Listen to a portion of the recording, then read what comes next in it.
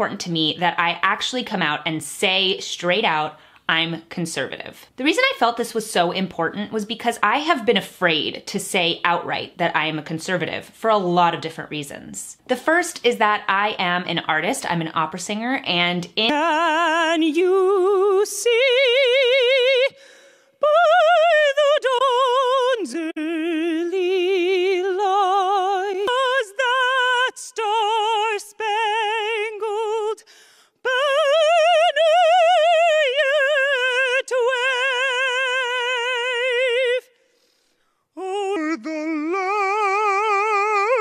of the free and the beautiful for Spain. Hello, oh Margaret, it's you. I am so glad you called. I was just thinking. Now, as somebody who really values masculinity and finds masculinity very attractive, I don't find Harry Styles in a dress attractive.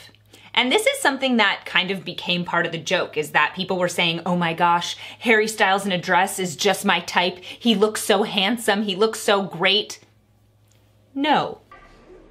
Shut up! Incorrect.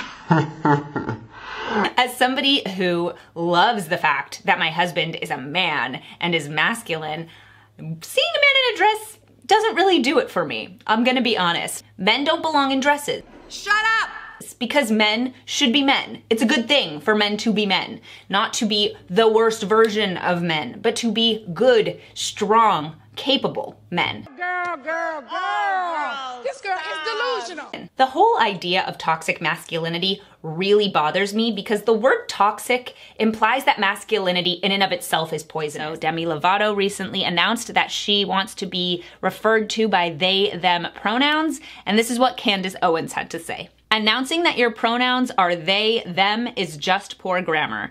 I don't care your reasons. Please stop trying to make low academic achievement a thing. Now this went viral, and of course people hated it. But I have to agree, this drives me crazy, okay? They and them are plurals, and you are a singular human being. So I'm not going to say they, them. Baby, I'm not even here. I'm a hallucination. When I'm referring to one person. They and them, from a strictly grammatical perspective, means that you view yourself as multiple people. Actually, yeah, they can be used as a singular pronoun too. Like if you said, I'm going to see my friend, I could ask, where do they live? Since I don't know your friend's gender identity. And some individuals prefer they as a pronoun. Like Meet Orbot, they are my best friend. I don't really think that it makes sense for us to use they and them to describe a singular individual. They and them is just not grammatically correct. I can't. To refer to one person. And I agree with Candace in that I don't think it's acceptable. We don't need to call singular people by plural pronouns. The third thing is that take the time before you're married to learn how to cook. If you don't know how to cook now, then maybe take some time and watch some YouTube videos or ask your mom and get some recipes under your belt. Whenever I hear president, I think of man.